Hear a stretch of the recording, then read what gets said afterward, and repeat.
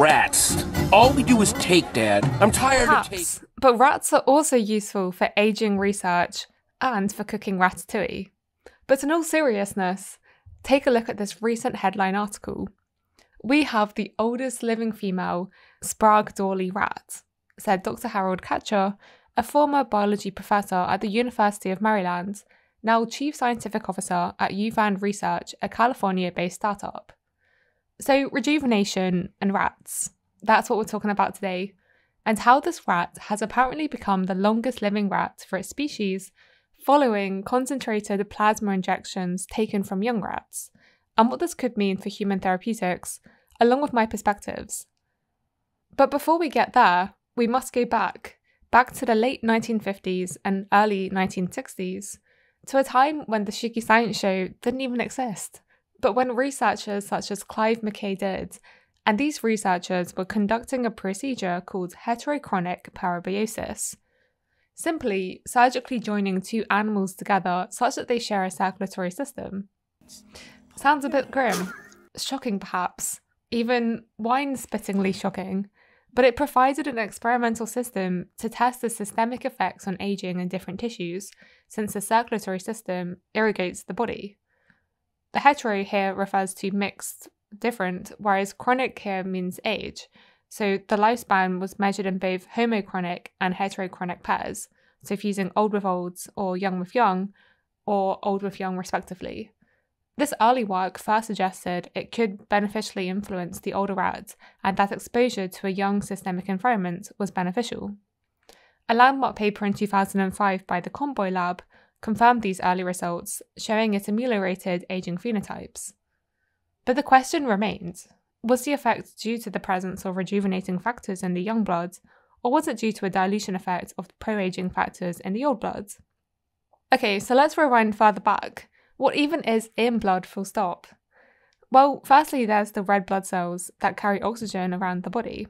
And then we have the white blood cells and platelets, responding to wounds and infections, very important. And then we have the plasma, the soluble fraction of blood that contains water, ions, proteins, mainly albumin, but also some inflammatory and growth factors, nutrients, gases, hormones. Yeah, our blood carries a lot. And so you can think of blood as a transport and communication channel. And so in a previous video, I covered follow-up work by the Comboys that proved dilution of pro-aging factors could be an explanation for the beneficial effects seen in heterochronic parabiosis.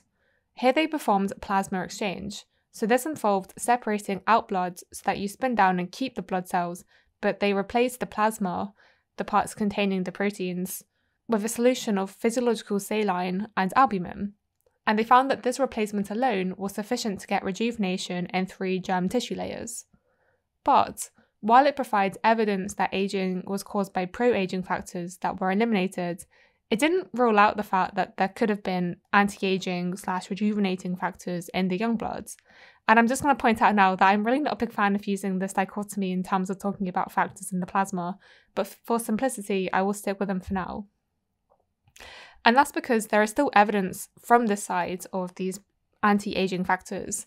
A 2014 paper showed that young blood reversed age-related impairments in cognitive function and synaptic plasticity in mice.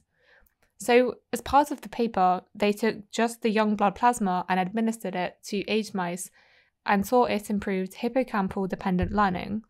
Anyhow, this brings us back to this man here, Dr Harold Katcher, who, when coming across some of this early work on heterochronic parabiosis in his search for a human rejuvenation therapy, as he describes in his book The Illusion of Knowledge, the solution became clear. Cellular aging did not depend on the cell's history, but on its environment.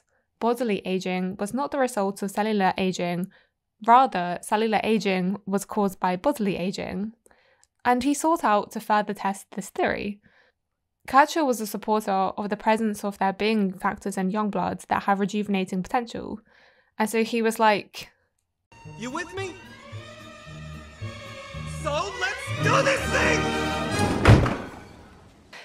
But having an idea is just the beginning. He needed to test it. And to cut a long story short, which he describes most of the events in his book, he ended up working with researchers in Mumbai, India, where they began injecting something called E5 into the tail veins of rats. The quick summary is that he wanted to do heterochronic plasma exchange, but without the expertise equipment to do so, they instead took the plasma from the young rats, fractionated it, and concentrated it. And they called it E5. E, I'm guessing for Alexa, E5 because, well, E's the fifth letter of the alphabet, or because 7, 8, 9, who knows? But let's discuss in more detail what they did in these tests. Let's start with the rats. The rats they were using were Sprague Dawley rats, an outbred breed of albino rats used extensively in medical research. The main advantage they possess are their calmness and ease of handling, with a typical lifespan of 2.5 to 3.5 years. And the procedure is as follows. The rats, beginning at around 2 years old, were injected 4 times with E5 over 8 days, so that's dose 1, and then they had a second dose given on day 95. And this figure is summarising what I just said, and also some of the tests that they did. The rats were either given E5 or saline infusions as a control. And the results of these tests can be found mostly in Harold's book, but also in this preprint article, which in case you don't know what that means, it means it hasn't been through peer review, but it has got the figures in colour and is free for anyone to access. So just bear that at the back of your mind.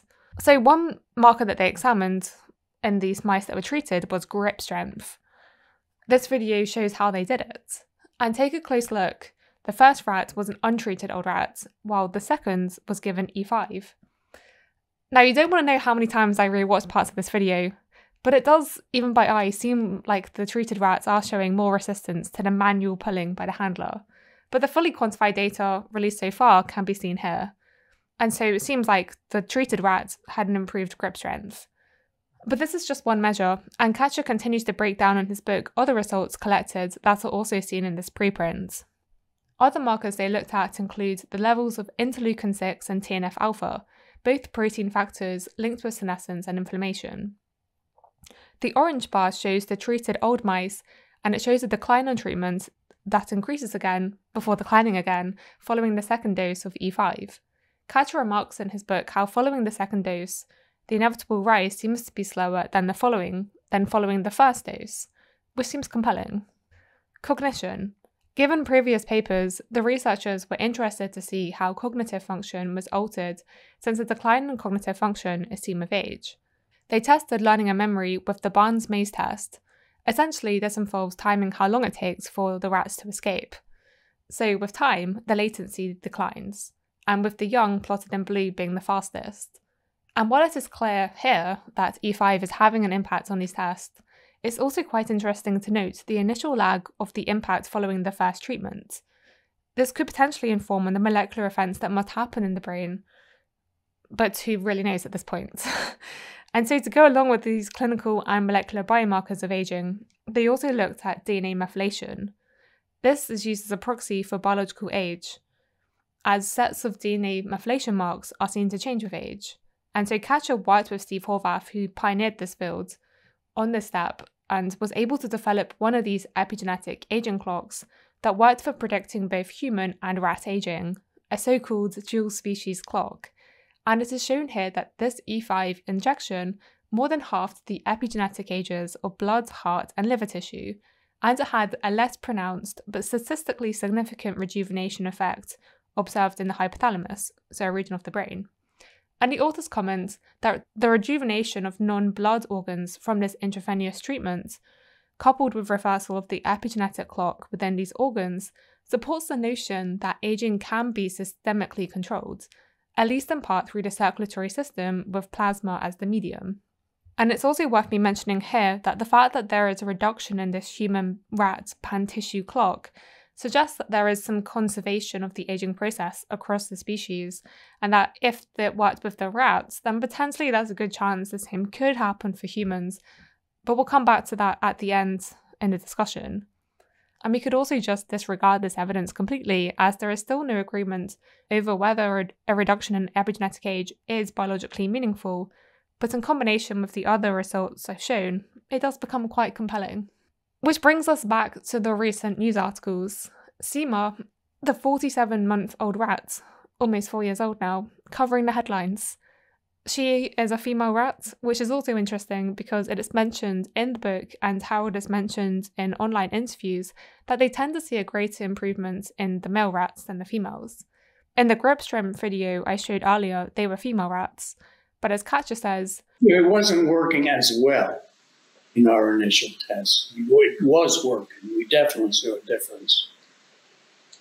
But my own thinking, which may be totally wrong, of course, is that the ovary plays an important part in female aging. But again, without more data coming out, I can't really say much more. Indeed, the results from Katcher's latest study will only be written when Seema dies, which is hopefully when we can also find out what this mysterious E5 plasma actually consists of, as the book also doesn't give much away, and this is partly due to patents, and this also explains why it's not been published, because top journals can't publish work until they reveal what E5 is, as without knowing what E5 is, other scientists can't repeat the findings, and they clearly want to be able to commercialise it. So yes, there's that. And then depending on the source, there will be ethical issues. According to their patent, I put the link in the description, they list potential protein components, but there could also be RNA, DNA present and other metabolites, and to be fair, really little is detailed at the moment for the reasons I just explained. And while most commonly pigs are mentioned as the source, it also states here that other mammals such as cows, sheep, and even humans could also be used. And so, irrespective, there's going to be some ethical concerns for some people. An alternative would be to just work out which of the components in E5 is beneficial and just deliver those and manufacture them artificially. This could also potentially improve safety over immune reactions, though apparently they haven't observed any so far. But that said, they do list potential protein components, which includes complement C3, which I know is part of the innate immune response. So go figure, I don't know. And those of you paying close attention will have realised I never defined what I meant by rejuvenation here. But general loose definition is a procedure that reverses age, as opposed to slowing it down, the latter being duroprotective. With the limited data so far, some of the graphs suggest that this is a rejuvenation procedure, but again, more of the data is needed, which brings me to my third point, which is how reproducible is it? Again, without the peer-reviewed publication, it's hard to know. But Steve Horvath is quoted to say in this Guardian article that some people will criticise the results due to their low sample size. Not me. One swallow does not make a summer, but I believe the results because several complementary studies support them. He anticipates safe and effective treatments will emerge from the plasma research in the next 20 years. And this is backed up by Katcher himself. In a recent interview, he had this to say. Yeah, I'm pretty sure within a year or two, we'll be able to extend the lifespan and youth span in humans. I plan to be one of the first volunteers. Though I would like to definitely see more numbers tested and to have some clarity over how standardized this E5 treatment is and more functional tests. But given the systemic nature of the circulatory system and the other studies I mentioned at the start of the video, along with this being a minimally invasive procedure, for sure makes this a feasible treatment strategy. I feel like so far, as his book title suggests, Katcher has given us the illusion of knowledge that this procedure is working, but I'm sure all will become very clear when the data comes out, when it's gone through peer review. All we have to do for now is see how long Seema lives, wait for the paper to come out to show what E5 is, and to watch this video here. And as a quick plug as well, I will be presenting at this upcoming Curing Aging conference, and I'll put a link to it below. With that, thank you to my Patreon supporters, and catch you later.